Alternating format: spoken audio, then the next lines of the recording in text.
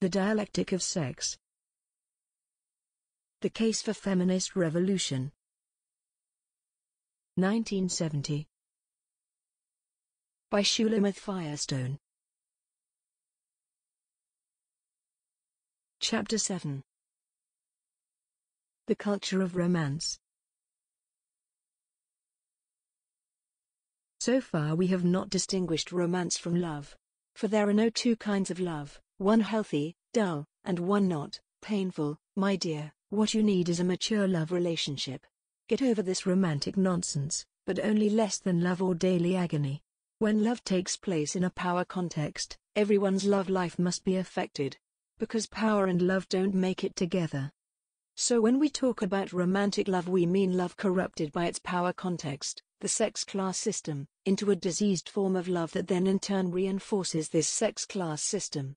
We have seen that the psychological dependence of women upon men is created by continuing real economic and social oppression. However, in the modern world the economic and social bases of the oppression are no longer alone enough to maintain it. So the apparatus of romanticism is hauled in.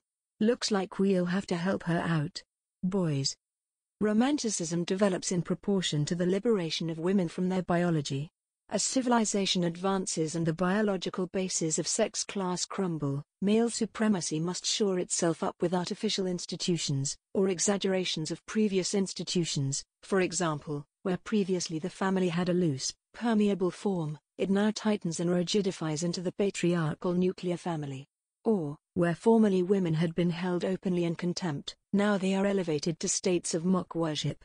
Romanticism is a cultural tool of male power to keep women from knowing their conditions. It is especially needed, and therefore strongest, in Western countries with the highest rate of industrialization. Today, with technology enabling women to break out of their roles for good, it was a near miss in the early 20th century. Romanticism is at an all-time high. How does romanticism work as a cultural tool to reinforce sex class? Let us examine its components, refined over centuries, and the modern methods of its diffusion, cultural techniques so sophisticated and penetrating that even men are damaged by them. 1. Eroticism. A prime component of romanticism is eroticism. All animal needs, the affection of a kitten that has never seen heat, for love and warmth are channeled into genital sex. People must never touch others of the same sex, and may touch those of the opposite sex only when preparing for a genital sexual encounter, a pass. Isolation from others makes people starved for physical affection, and if the only kind they can get is genital sex, that's soon what they crave. In this state of hypersensitivity the least sensual stimulus has an exaggerated effect, enough to inspire everything from schools of master painting to rock v-roll. Thus eroticism is the concentration of sexuality, often into highly charged objects, chantilly lace, signifying the displacement of other social/affection needs onto genital sex. To be plain old needy for affection makes one a drip. To need a kiss is embarrassing, unless it is an erotic kiss. Only sex is okay, in fact it proves one's mettle. Virility and sexual performance become confused with social worth. Constant erotic stimulation of male sexuality coupled with its forbidden release through most normal channels are designed to encourage men to look at women as only things whose resistance to entrance must be overcome. For notice that this eroticism operates in only one direction. Women are the only love objects in our society, so much so that women regard themselves as erotic. This functions to preserve direct sex pleasure for the male, reinforcing female dependence. Women can be fulfilled sexually only by vicarious identification with the man who enjoys them. Thus eroticism preserves the sex class system. The only exception to this concentration of all emotional needs into erotic relationships is the, sometimes, affection within the family.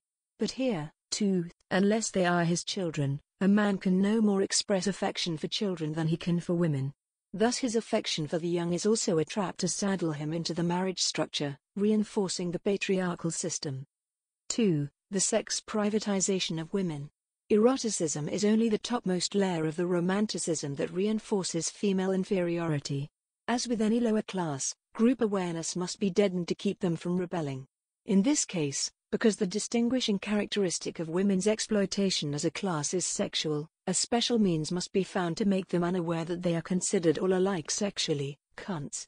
Perhaps when a man marries he chooses from this undistinguishable lot with care, for as we have seen, he holds a special high place in his mental reserve for the one, by virtue of her close association with himself, but in general, he can't tell the difference between chicks, blondes, brunettes, redheads.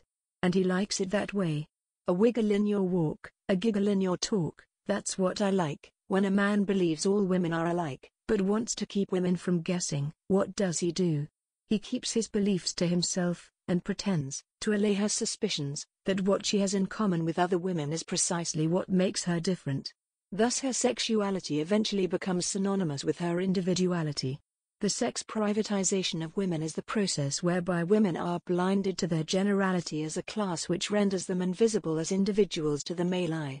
Is not that strange Mrs. Lady next to the president in his entourage reminiscent of the discreet black servant at White House functions?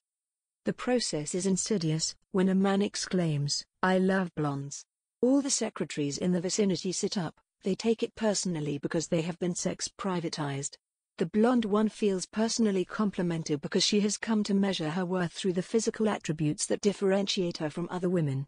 She no longer recalls that any physical attribute you could name is shared by many others, that these are accidental attributes not of her own creation, that her sexuality is shared by half of humanity.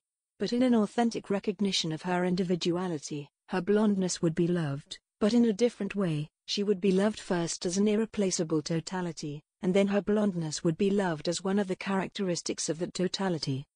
The apparatus of sex privatization is so sophisticated that it may take years to detect, if detectable at all.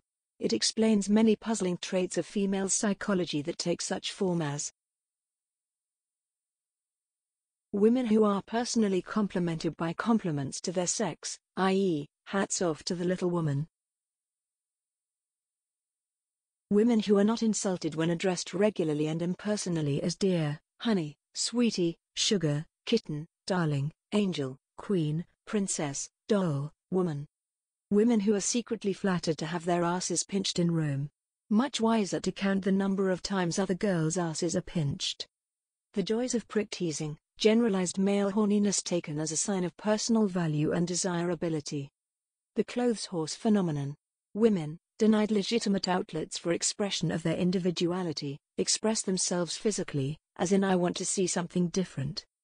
These are only some of the reactions to the sex privatization process, the confusion of one's sexuality with one's individuality.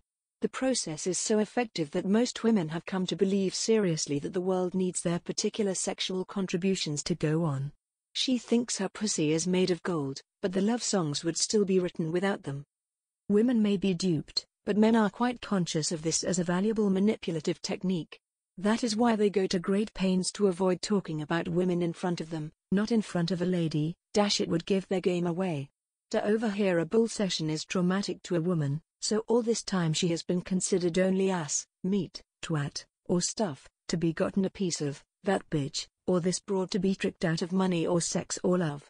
To understand finally that she is no better than other women but completely indistinguishable comes not just as a blow but as a total annihilation. But perhaps the time that women more often have to confront their own sex privatization is in a lover's quarrel, when the truth spills out. Then a man might get careless and admit that the only thing he ever really liked her for was her bust, built like a brick shithouse, or legs anyway, hey, legs, and he can find that somewhere else if he has to.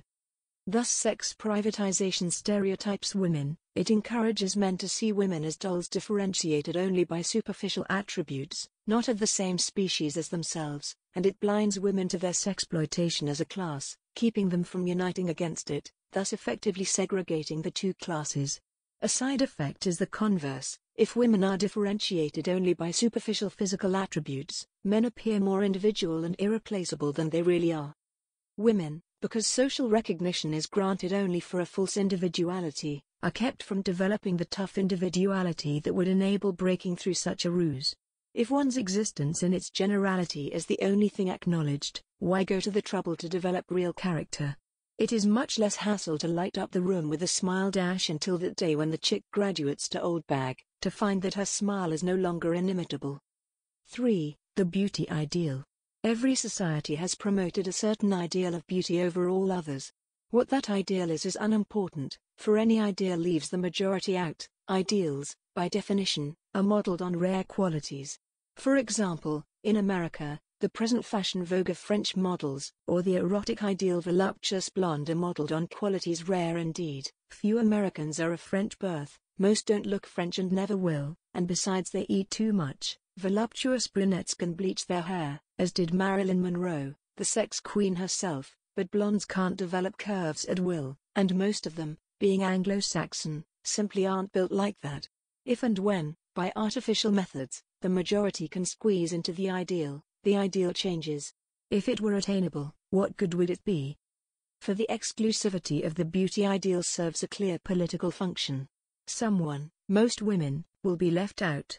And left scrambling, because as we have seen, women have been allowed to achieve individuality only through their appearance, looks being defined as good not out of love for the bearer, but because of her more or less successful approximation to an external standard. This image, defined by men, and currently by homosexual men, often misogynists of the worst order, becomes the ideal.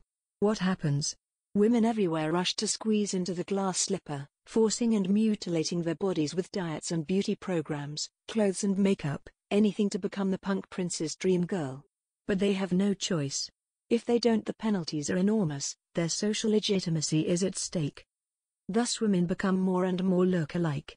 But at the same time they are expected to express their individuality through their physical appearance. Thus they are kept coming and going, at one and the same time trying to express their similarity and their uniqueness. The demands of sex privatization contradict the demands of the beauty ideal, causing the severe feminine neurosis about personal appearance. But this conflict itself has an important political function. When women begin to look more and more alike, distinguished only by the degree to which they differ from a paper ideal, they can be more easily stereotyped as a class. They look alike, they think alike, and even worse, they are so stupid they believe they are not alike.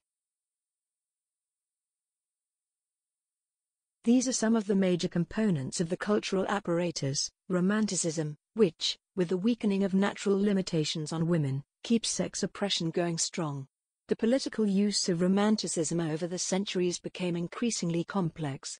Operating subtly or blatantly, on every cultural level, Romanticism is now, in this time of greatest threat to the male power role, amplified by new techniques of communication so all-pervasive that men get entangled in their own line.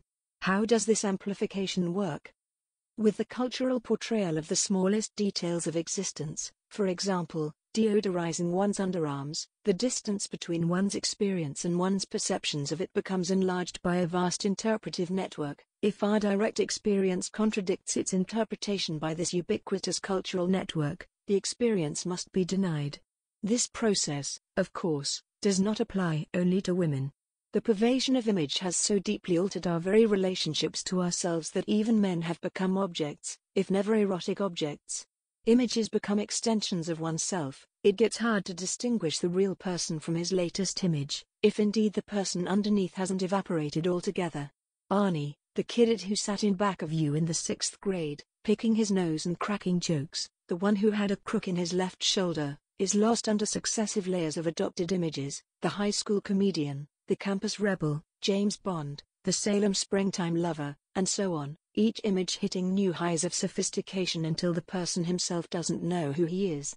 Moreover, he deals with others through this image extension, boy image meets girl image and consummates image romance. Even if a woman could get beneath this intricate image facade, and it would take months, even years, of a painful, almost therapeutic relationship, she would be met not with gratitude that she had, painfully, loved the man for his real self, but with shocked repulsion and terror that she had found him out. What he wants instead is the Pepsi Cola girl, to smile pleasantly to his Johnny Walker Red in front of a ski lodge fire. But, while this reification affects both men and women alike, in the case of women it is profoundly complicated by the forms of sexploitation I have described. Woman is not only an image, she is the image of sex appeal. The stereotyping of women expands. Now there is no longer the excuse of ignorance. Every woman is constantly and explicitly informed on how to improve what nature gave her, where to buy the products to do it with, and how to count the calories she should never have eaten. Indeed, the ugly woman is now so nearly extinct even she is fast becoming exotic. The competition becomes frantic, because everyone is now plugged into the same circuit. The current beauty ideal becomes all-pervasive. Blondes have more fun. and eroticism becomes erotomania. Stimulated to the limit, it has reached an epidemic level unequaled in history. From every magazine cover, film screen, TV tube, subway sign, jump breasts, legs, shoulders, thighs. Men walk about in a state of constant sexual excitement. Even with the best of intentions, it is difficult to focus on anything else. This bombardment of the senses, in turn, escalates sexual provocation still further. Ordinary means of arousal have lost all effect. Clothing becomes more provocative, hemlines climb, bras are shed. See-through materials become ordinary. But in all this barrage of erotic stimuli, men themselves are seldom portrayed as erotic objects. Women's eroticism, as well as men's, becomes increasingly directed towards women. One of the internal contradictions of this highly effective propaganda system is to expose to men as well as women the stereotyping process women undergo. Though the idea was to better acquaint women with their feminine role, men who turn on the TV are also treated to the latest in tummy control, false eyelashes, and floor waxes. Does she, or doesn't she? Such a cross-current of sexual tease and expose would be enough to make any man hate women, if he didn't already. Thus the extension of romanticism through modern media enormously magnified its effects. If before culture maintained male supremacy through eroticism, sex privatization, and the beauty ideal, these cultural processes are now almost too effectively carried out. The media are guilty of overkill.